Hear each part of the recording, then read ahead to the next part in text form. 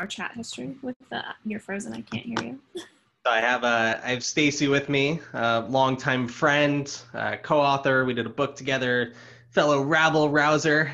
You're tuning in from a virtual background representing Florida or Bermuda or somewhere warm and awesome.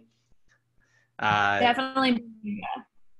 But you live in Los Angeles now, and how has the move from San Francisco to LA been for you so far? Yeah, it's been great. So I moved down to Los Angeles. It's crazy to say it's been about 2 years now, and moved down here because of work. The previous company that I had founded acquired a company that was based in LA. So when we acquired that company, I decided to make the move down here and have loved it ever since. I mean, it's sunny. I live like 10 minutes away from a beach, so I love that. Very different kind of mentality. It's a little bit slower pace of life than San Francisco, which I was really nervous about for my personality. But I've been really enjoying it and trying to get a little bit more work-life balance. I was going to say, I mean, you're ahead of the curve a little bit in terms of a lot of people relocating from San Francisco or New York to other places. I know that, like Austin is in the conversation. Like my executive coach has just sold his place outside of New York and is moving to Boulder, Colorado with his family. And so I think it's interesting that you stayed in LA and stayed in California.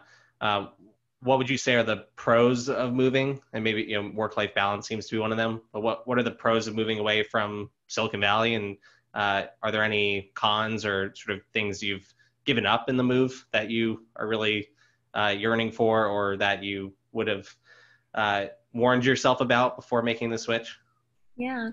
I mean, I think a pro, like you said, is to some extent work-life balance. It's a little bit of a slower pace of life in Los Angeles than San Francisco. So I like that aspect. It's not as easy to get wrapped up in the hype.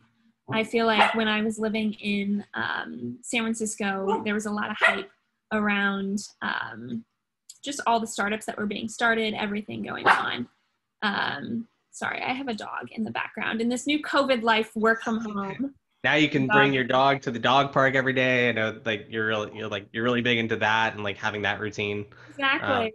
You go on super long walks in the morning with the dog. Yeah, that's a pro of LA too. There's like a hike that's like 5 minutes away from me that I just walk to every morning, and I do that and take my dog to the dog park. So I love all of that. I would say one of the cons is, yeah, the pro is you're not all caught up in the hype. One of the cons is maybe you don't hear things as quickly as I did in San Francisco. New things that were happening, new technologies that were being built, companies that were on the up and coming kind of scene, all that sort of stuff. You're a little bit more removed from it in LA. You hear about that stuff in LA too, but it's different. I feel like the types of businesses being built in San Francisco versus LA are also very different. LA is very consumer focused. San Francisco, consumer like physical product focused. And San Francisco is more technology focused. So there's kind of interesting juxtapositions there as well. Are you okay with that though, in some extent? Because you sold your previous company to your current employer, WorkJam, and you have a lock-in period, and I know you're not just working there because they bought your company, but you actually appreciate the WorkJam vision and like enjoy your job. But I also know that you're a serial entrepreneur, and at some point you're going to want to do your own thing. And so, do you feel okay with like being a half step slower than some other people, at least in your own perception, by being in LA versus Silicon Valley? Or do you think like you're missing out on possibly what your next opportunity might be beyond, WorkJam? Like, Yeah. what goes through your head as someone who, I would bet a lot of money it's going to start another company at some point in the future, maybe multiple companies, and yet that's not your current life stage, maybe. Yeah, it's a great question. And it is something that I've wrestled with a lot. There have been times where I've been like, oh, maybe I should move back to San Francisco. I would say that because the pace of life from a work standpoint here is slower, doesn't mean that my pace of life has gotten slower. I think most entrepreneurs, and you yourself know, like, that's just kind of how you're hardwired. You're always going to be going at 150%. That's just who we are. And so for me, it's kind of about going 150% in a different way. Like in San Francisco, I was 150% about my businesses. And now I'm like 100% work, but I'm like, oh, the extra 50% that I might've given to my business, now I'm giving to like working on myself and trying to understand what are my values? Where do I see my life going? Who do I want to be a part of my life going in that direction? How can I spend time with my dog? Like, it's different types of personal introspection that I'm doing and giving a lot to that, whereas before it was all work. And I think when you're an entrepreneur, you have to give that 150% to your work. When you're starting the company, you're leading the company. And then there's kind of this shift that happens, which is when you're working somewhere else, I'm still giving 100% to that, but I'm starting to look a little bit more at who am I? What are the things that I want to learn to level up at each stage of my life? And to your point, like, I love my job right now, but I also see LA as this great opportunity to learn about other types of businesses and other things that people are doing while also working on my personal development. Yeah. And as I was thinking about what I wanted to ask you today, because this originally was like, we were thinking of an AMA and like opening up, and then I was like, I'm just going to ask you questions myself. We had some conversations when we were like literally kids. You were 19, 20, I was 16, 17, 18, around the emotions of selling your first company to reputation.com and sort of transitioning into that next period of time where we were working on 2 billion under 20. You were thinking about what the next company would be, who you wanted to work with, things like that. What was it like for you selling Forge? And can you take us into that like experience of going through the process of selling it, like having the papers in front of you, signing on the dotted line, like what happens next? What was that experience like for you? Yeah, very different experiences. So as you mentioned, I sold my first company back when I was 20 years old. And it was the first time that I had ever sold something. And so that was really exciting, but there were a lot of emotions that were wrapped up in that. And at 20 years old, I feel like I didn't really know how to process that so much. It was more of like, it was a really high where it was like, this is so cool. Like, we're selling the company and this is awesome. I'm only 20 years old and there's money and all that sort of stuff. And so it's a really, really high. And then that was kind of hard because I had worked on that business for a few years at that point, and again, was going full steam ahead. It was like 150% in that business. Nothing else mattered. That was my thing through and through. Yeah. And a few years when you're 20 is like, a quarter of your life. Yeah, literally. And so then when we sold the company, it was like kind of this identity crisis a little bit, because I was really excited. So you had that emotion paired with a 20-year-old now wondering, like, who am I? And like, I sold this company. I had made a lot of sacrifices, like dropping out of college, a bunch of stuff for this business. And then all of a sudden I didn't have the business anymore. Like, I sold it and I went to work for reputation.com. And I kind of went through this identity crisis of who am I? What am I doing? Who do I want to be? Should I get a college degree? Like, all those sorts of things that when you're 20 years old, you're trying to figure out, how do I even process all this stuff while also trying to transition your team and your technology, and then you working a job for someone else where you don't have the decision-making authority. Like, there's just a lot of stuff going on. So I felt like during that process, I had really high highs and really low lows. Moments of time where I was like, this is fantastic, this is great. And other times where I was like, what am I doing with my life? Who am I? Fast forward, so I sold that company when I was 20 years old. Fast forward 7 years, I'm 27 now, and I sold Forge to WorkJam. And I just feel like I have 7 more years of life experience being able to manage my own emotions with those highs and lows. And so, selling Forge, I absolutely love WorkJam. And so the decision to sell the company to WorkJam was an easy one. The mission's completely aligned. I felt like we could add a lot of value. I love what they're doing. So I was like, there's a lot of things that's probably a whole nother topic, but it was kind of a match made in heaven from that standpoint. And I love working at WorkJam now. So the highs and lows weren't as much as the first time. And I'm really appreciative for that, because I think that first time gave me a lot of perspective for this time, and hopefully for time 3, 4, 5, 6, however many of these I do.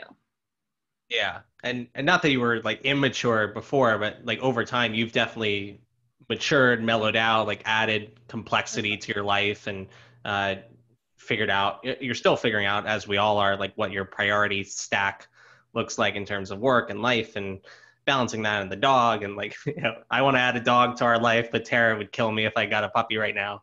Ooh, Or at least she would for like the first week or two. And then I think she would love the dog. But, given your personality, like, and just how ambitious you are you the type of person that like promised yourself, years ago that you would like accomplish certain things by the time you were 30? And if so, are there any things on the list that you haven't done yet? Yeah, it's funny. I think back, there were definitely things that I wanted when I was a little girl that I was like, oh, I'm going to work for these things. And I think when you're young, a lot of those things tend to be more material things. So I think when I was like a teenager, right, I was like, oh, it'd be so cool to have a Ferrari. I think there were things like that. I didn't really have concrete goals of like, I want to start a business and sell a business by this age. I want to publish a book by this age. I didn't really have that outline. I think there were things that I materially wanted that I was like, to get those, you have to work hard. My viewpoints on that have now changed, but that was probably like 13-year-old Stacey being like, it'd be cool to have a fast car that's convertible. And so I think I kind of knew that I was going to have to work hard. And I think that was kind of a driving factor for me of, hey, whatever it is that you choose to do, you got to be 150% in. You can't have 1 foot in, 1 foot out. This is an all or nothing thing. And that's kind of the way that throughout the course of my career so far, I've chosen to operate, which I think has helped make me successful. Now that I'm a little bit older, I do start to set more goals for myself of things. But I also try not to be too hard on myself. Like one of the things that I always remind people of, because a lot of times I'll do public speaking and people are like, oh, you must be like a super smart whiz kid, all this sort of stuff. And I'm like, I didn't even graduate in the top 25% of my high school class from like a grades perspective. Like I'm not any smarter than anyone else. I'm just very curious, and I'm not afraid to take a risk to go try something. And so, yeah, I mean, when it comes to goals for me, the older I've gotten, it's always been, the goal is to learn so that I can build a toolbox, so that anytime that I have a new project in front of me, I know which tools to use. So do you, so maybe there's nothing on like the bucket list or like the to-do list that you have to do by 30, but what goals have come to mind then, or things you want to learn in the next 3 years, for example? Yeah, I mean, I think for right now, I'm in a complete learning phase. And so one of the things that I love about LA as an example is talking to other entrepreneurs here about their types of businesses. Like, I don't know that I would ever start a consumer products business, but I love learning about it. And so like, never say never, maybe someday I will. But I like learning about that for now. In terms of other goals, I think I truly 150% believe in the WorkJam mission. So I have goals for the job that I have now to try and push that mission forward, while I'm personally learning about a lot of other stuff on the side. And then I just have again, trying to get more work-life balance in my life. I have goals around work-life balance. Like I want to hike Kilimanjaro by the time I'm 30. I want to do certain things like that are not necessarily work-related, but things that Invite me on that trip whenever we're allowed to travel again. I'd be down. I have quite a few acquaintances in my network who have done that, and they all point to that as a pretty epic experience. It's also like much more palatable than Everest. Yes. Completely. I've like watched a million videos on it and I'm like, this is gonna happen. And it's not. Kilimanjaro is like, you will have an awful day or two, but it'll be worth it. Everest is like, you might die. Yeah, exactly. Exactly. I was looking up the uh, stats. It's like Kilimanjaro, like not a lot of people die doing it. It's pretty safe to do. And it is one of those life moments of like I did it. So what's the high level overview on WorkJam? Because I've like read about it a little bit as I've referenced your like LinkedIn profile to like have you out in Bermuda or set this up, or just as we've conversed and I've tracked your life because we're good friends. Like, but yeah. how would you describe WorkJam, and what do you think their future looks like in terms of growing that business? Yeah, definitely. So WorkJam, really what it is we call it a digital workplace. And so what that really means is it's a software that enables primarily hourly employees to be able to do everything that they need for their work life through one application. So we have an app on mobile phones or on the web where people can do everything from now when they get on site for a shift, they can take a health check to make sure that they're healthy and keeping others around them safe. They can clock in for their shift. They can see their schedule. They can swap shifts with other people. They can watch training videos to unlock new shifts that they can pick up. So if I'm, let's say that I work at a grocery store, I can go watch all the training videos and then work in the deli. So like unlock new skills. It's got things like express pay in it that if I'm an hourly employee allows me to get paid immediately after I work my shift. And one of the things for me when I was starting Forge that was really big for me personally, my best friend works an hourly job in retail. And I always wanted a way for her to really be able to have more flexibility and control over her life. And so that's kind of why I started Forge. And now with WorkJam, Forge really focused on the flexible scheduling aspect and unlocking new job careers by helping companies share talent.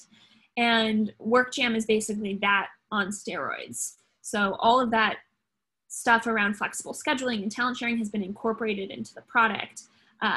But it's the whole suite of things, which is why I'm excited about it, because it's extremely powerful for someone who's working one of these jobs to have that level of transparency and insight into their work and have control over the hours that they're working, which I personally think is awesome. I mean, 58% of the American population works an hourly job. And so why do these people not have that level of control and transparency? Just blows my mind. We're in 2020. So I'm like so happy to be at a company that's trying to be part of that solution. Yeah, and as you're talking, I mean, it seems like there's a similarity between the sort of acquisition of MySocialCloud to Reputation.com and what you've done with Forge and WorkJam, in that the company you started ended up being a feature or part of the overall like tech stack experience of the acquiring company. And I know I've talked to your brother about this actually, but he's said that one of his strategies or thought patterns was to actually to do that, like build a business specifically with a few potential acquirers in mind, especially in like the enterprise world where you're building this company to potentially get acquired by one of these 4 or 5 major players, and to solve one of their challenges, because you can move quicker, you can be more flexible, you could take a full 100% committed approach versus the large company, which has to do a lot of things for a lot of people because they're bigger. Was that something that was in mind for you with either of the companies that you've started? And if not, how does something like a WorkJam acquisition come to fruition? Because I've raised money, but I've never raised money where I'm giving up equity. It's always been just a promissory note. I've paid back a friend or whatever that have given me money, and I've purposely built my companies to be bootstrapped and sort of more lifestyle businesses. But that doesn't necessarily mean a bad thing. It means like profitable and revenue generating for perpetuity, hopefully. Yeah. But I do have ambitions to one day start a tech startup and take the more of the route that you've taken. So was that was that a strategy you had from the onset with either business or with Forge? If so, would love to hear your elaboration. If not, then I would love to know how acquisitions even start bubbling up. Yeah. Yeah. So I don't know, like when starting the businesses, it wasn't necessarily the strategy to say, hey, let's start with a small feature of something and then get acquired. I think in both cases, and I'd be curious what my brother's thought is on this, but I think in both cases, we were early movers in the market. Certainly in Forge, as an example, like when I started Forge back in 2016, this concept of talent sharing, of two businesses partnering together to share their employees, was like completely unheard of. No one even knew. I would say talent sharing and people would be like, what does that even mean? Like, what is that? Fast forward to 2020, now it seems like the whole industry knows about that because we've worked for 4 years to try and build the mindset and the mind shift in the industry that like, hey, this is not only something that is a fringe idea, this is something that works. And by the way, this is something that's needed. And I think, in the height of COVID, we saw this to an extreme, right? Where it was, you had all these businesses that were deemed non-essential shutting down, all these businesses that were deemed essential that needed a lot more labor. And all of a sudden people were like, oh, like, this is why we really need talent sharing. It's because there are fluxes. As you're saying this, I remember hearing on the Masters of Scale podcast with Reid Hoffman how the I believe it was the Panera CEO had worked with the CVS CEO to have a talent sharing program where extra Panera staff could go from being furloughed to going to work for CVS, who needed more people, and then would have a job whenever Panera was ready to hire more people again. Yep. That's 4 years. That's 4 years of hard work that got us to a point where that was something that people were like, oh, this might actually make sense. And there are scenarios. Two different economies where you've now proven that, one where unemployment was at a record low, quote unquote, or at least, there's like the stock market and then there's the real economy, right? But, there was, in theory, record like low unemployment. And then, you were proving it out from the talent side, needing, unfortunately, maybe 2 jobs to pay their bills. And then you showed it from the employer side during a pandemic. Yeah. Yeah, completely. And I think now people have come around to this idea that, like, to your point, this works in almost any market. It works in low unemployment. It works if there's a pandemic, certainly. And it also works during different seasons. Like an HVAC company might need a lot of people to work in the summer and then no one to work in the winter because, who's turning on their cooling during the winter, right? But that might be complete opposite, where a retailer might not need many people in the summer, but they need a ton of people during the winter because people are shopping for the holidays. And so that's something, like, my mindset to business has always been, find something that the world really needs, and then go out and like spearhead it from the beginning. So talent sharing was a prime example of that, where it was like, I was the only one talking about it for a long time. And then finally, after tooting that horn for 4 years, it became something that was big.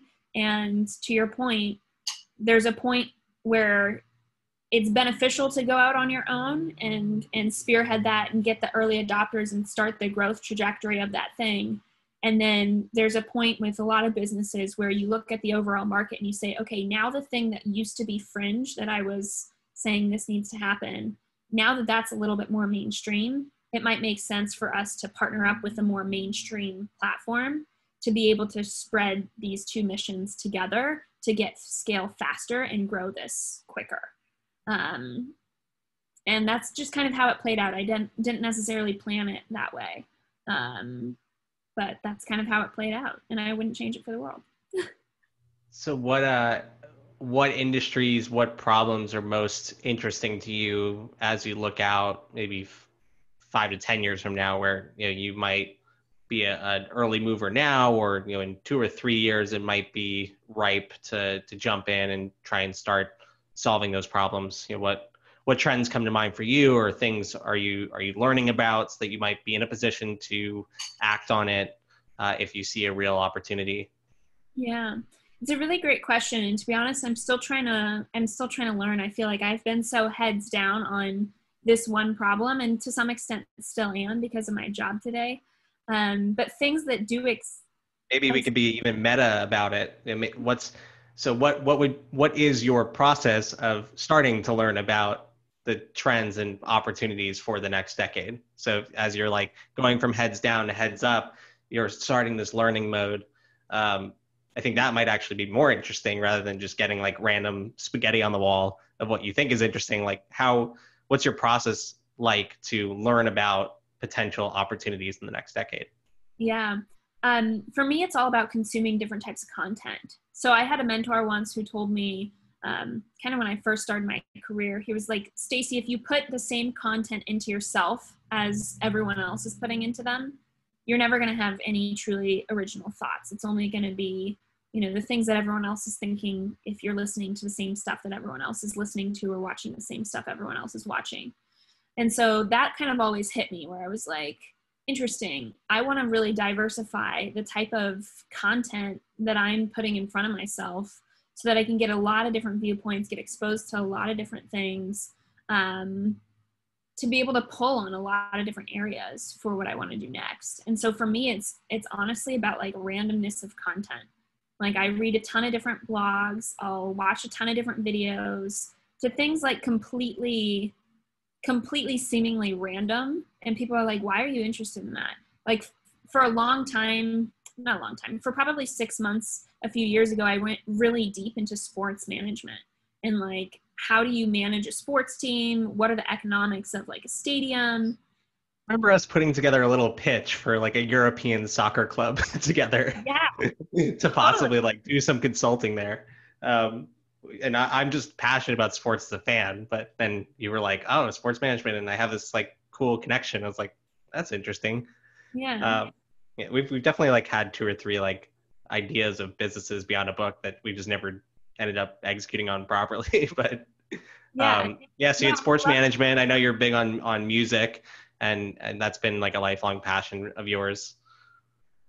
Yeah, and for me, it's just about like exploring ideas, and exploring different industries. Not that I have any intention to do anything with it, but just because if I learn something now, maybe 3 years from now it comes back, or maybe if I have a friend that works in sports management who wants some ideas on it, I at least have exposure into that industry and can pull on other things that I know from other places to hopefully have an insightful conversation.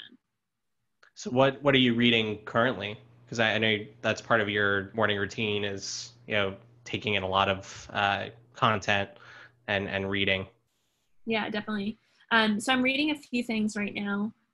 Obviously, I'm reading a lot of blogs. Um, I can send some afterwards if other people are interested. But I'm reading a ton of blogs. I'm reading a lot of books. I'm rereading a book right now called The Five Dysfunctions of a Team. It's all about leadership and team development. I'm reading books about retail, not retail, about real estate and like buying and flipping houses. I think that'd be like a super fun project to do, just to like buy a house and flip a house. I don't know, just like working with my hands seems super cool rather than like always We have to talk intellectual. offline about that. I know I teased that in email, but I'm not ready to talk publicly about an idea that I'm working on. But we could talk privately. Yeah, let's do So it. real estate, you're looking at, I guess, HR books and executive function, and being a better leader. Now that you have a bigger team.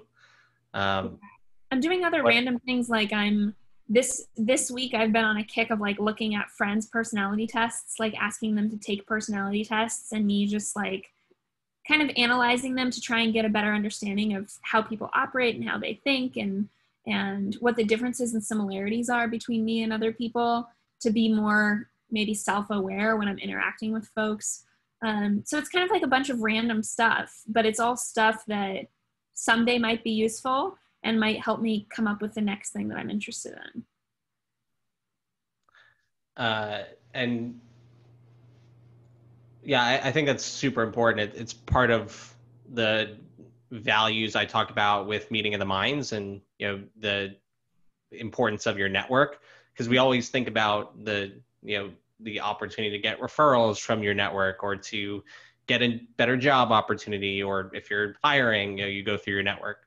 But we don't always think about the quality of information that we're getting through our news feed because of our friends, or if you need to learn something, like for this real estate project I'm working on, there was someone in our Meeting in the Minds network who is a serial entrepreneur in that space. And so, he had information on 2 or 3 ways to potentially capitalize a project that I had no idea about.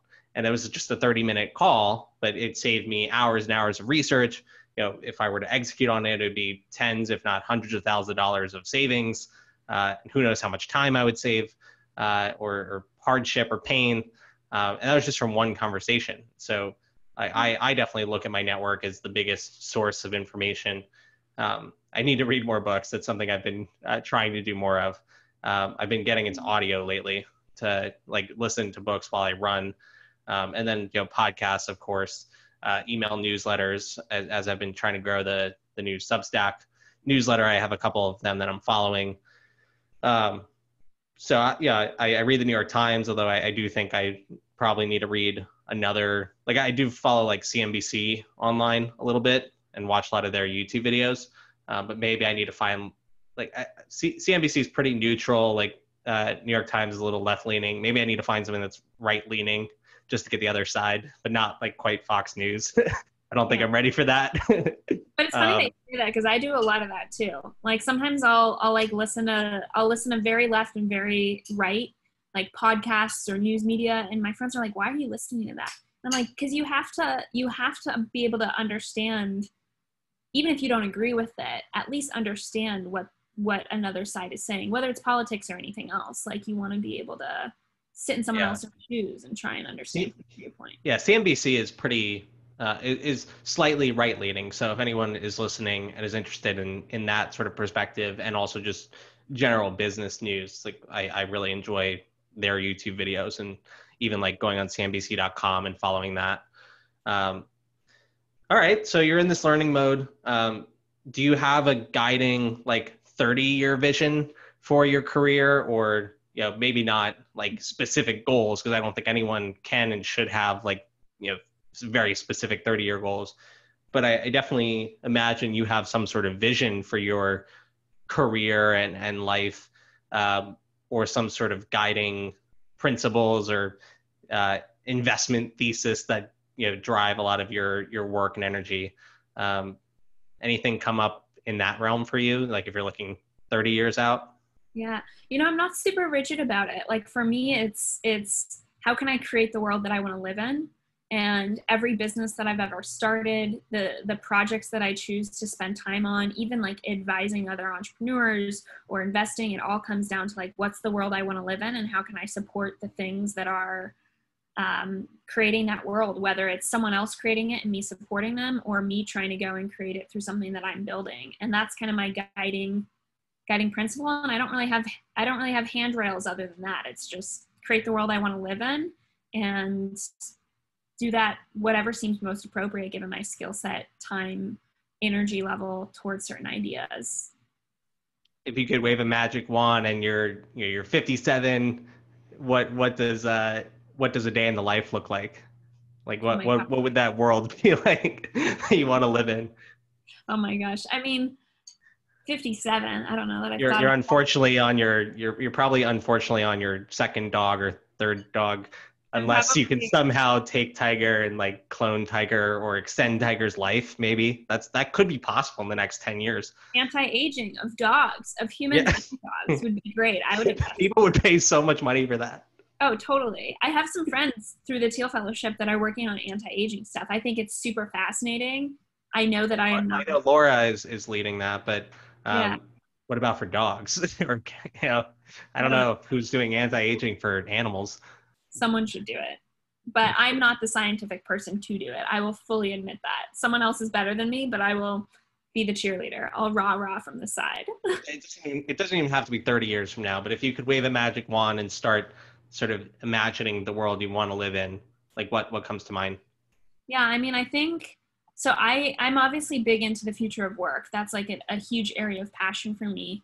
I think I'd like to get to a world where people kind of enjoy their day-to-day work more often.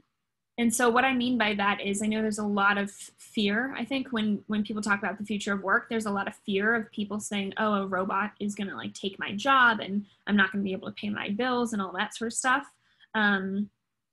And I don't think that that's true at all, but I think that technology and automation and artificial intelligence will give us the ability to be able to focus on things that we're more passionate about or more strategic things or things that are more interesting to us as humans. And that's something that I want to see like 30 years from now. I'd love if myself, my friends, and everyone else could be actually working on things that progress the world forward rather than just working on things because we need money to survive. And so that's a big passion of mine. I know that's an overly ambitious goal, obviously. I also don't necessarily believe that that'll happen in my lifetime, but I do want to see the world progress that way. I do want to get to a point where you have more people that are energized and excited about waking up to do their work every morning than people doing the Monday slog of, ugh, I really don't want to be here. I hate my job, but I'm doing it because I need a paycheck. Do you think we're going to need a paycheck in 30 years? Ooh, good question. Very political question these days, it seems. I don't know. I mean, I think we still will, in the sense that like we are a capitalistic society. I think that has, for the past 200 years of the United States or so, has been a good thing. It's gotten us to this point. It allows people. I think it's a good thing. I think it's flawed for a lot of people, but I would say it's a good thing. Yeah, I think there's definitely parts of it that are flawed, but I think this idea that you can go out and build something from scratch and make a name for yourself and kind of craft the life that you want to have is a great thing. I mean, it's kind of like I mean, for all intents and purposes, I think it's a good thing. And I think this idea that you can work for more if you want to put in that work and you want to learn the system to some extent, you know, sure, you should be rewarded for that, for sure. I think, to your point, there's a lot of things that are wrong about it. Like there's this question of, does everyone start at the same starting point or not? And I don't believe that they do. And I think that we still have a lot of work to do as a society to get to that point.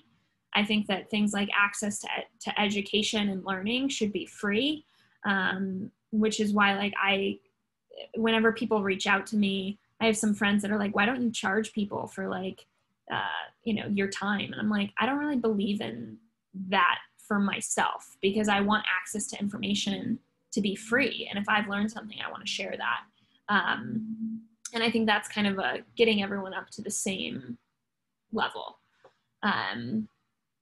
So yeah, I mean, I think there's a lot of work still to do there, but that's a whole, like, we could probably talk and debate on that for an entire day and bring people smarter than myself into the conversation. And I'd love to learn from them too. What's your thoughts, or do you ever see yourself going into politics in the next 20, 30, 40 years, and or going into a corporate position with a company that you didn't start and or that hadn't acquired your company of the future and like put golden handcuffs on you? And like when I'm talking corporate, I mean like S&P 500 corporate. Yeah. So I'm kind of open to things. You know, there was a point in time where I was like super interested in politics, and I still am. Specifically, I'm more interested in like foreign affairs than I am domestic, and that might change with time. I've done a lot of speaking with the U.S. State Department overseas, so I think I've maybe had a lot more exposure, which piques my interest more. So I do enjoy learning about politics, even though politics seems so broad. I like learning about how people and countries interact with each other and the give and takes of those two dynamics. So I wouldn't necessarily rule that completely out. Probably not my like top choice of thing to do right now, but I think it's interesting. Corporate, same thing. Like, who knows, if a good opportunity came along to move a mission forward for how I want the world to be, I'd be open to it. So I never say never, but historically I've started companies myself. So Yeah, or I guess we're probably similarly minded. Like I definitely don't want to run for office, at least not now, you know, and maybe how we view politics will be different in 20 years or 30 years, but I definitely think I could do a lot more outside the system, quote unquote, than in it. And I am also interested in, I am increasingly interested in politics as an idea, and like you said, as a relation between people and entities and companies. It's been really fun to like go into the Bermuda community, for example, and meet like some of their government leaders, and you know, meet the U.S. representative for Bermuda, and then see the difference in opinion, like from leader to leader, and like how things could change or break down when there's transition of power. I mean, all the shows I watch on Netflix tend to have some sort of political theme to it or strategy element to it. Like anything I get into tends to be very political in nature. Because politics could be like office politics too. It's just like how people are relating to each other and getting them all on the same page. It's like that I'm super interested in. Not clearly, you know, I'm interested in that. I'm reading a book on it. yeah. So in that sense, I'm definitely interested in politics, and I've been following a lot of the current political events, but I don't think I'm going to run for office anytime soon. And I definitely don't see myself being hired into a corporation or pursuing a corporate ladder. Like I would, you know, want to be acquired, you know, but probably don't even want that. Like I think I'd want to like, you know, leave as soon as I could. But then again, like I am increasingly interested in that, because if you want to have real change in the world at scale, like you're going to have to work with corporations, you're going to have to work with political leaders, and you know, whether you're part of those organizations or you just find ways to build partnerships and bring them into the conversation and as part of your meeting of the minds, I do think that's necessary. And so when I was, you know, younger, I'm still really young, but like when I was younger, I was like, they're really slow and I don't want to wait for them. I just want to go do my own thing. And that's why startups really interested me, because they just move so quickly and you could get a lot done in a short amount of time. Whereas these corporations that just aren't moving at all. But then, you know, I'm realizing that the investment in those relationships is worth it, so that you can have the massive change 3 years from now, 10 years from now, 30 years from now. And I mean, that is how long it might take to solve a pressing problem for society, Right. and really truly change the world. And so I am increasingly interested in getting those larger entities on board, and investing the time to build those relationships. But yeah, I don't see myself being in office anytime soon or being a chief executive. I'm also, you know, I never went to college. I never had a corporate job. I mean, my only jobs have been working for startups. And even then, I was not the world's best employee, because I was always just like side hustling, doing my own thing. I got my job done, and you know, I think I did a good job, but it definitely wasn't a situation where I was 100% in, if I'm totally honest. Or you know, I could have been 150% in, like I would be with my own thing, but I stopped at 100% and then you know, found some room for dessert and then worked on my own things. Yeah. So there is definitely a difference between like starting your own thing and that being your baby versus you're working for another company. Yeah. And I think it's interesting too, because the older I get, I feel like when I was, and I still do, like, I think it's definitely easier. You don't have all the politics and you can get a lot of stuff done quicker if you start your own company or you're part of a startup that's a smaller team. And that's definitely one way to go about influencing a market and building something that's valuable and impacting a lot of people's lives.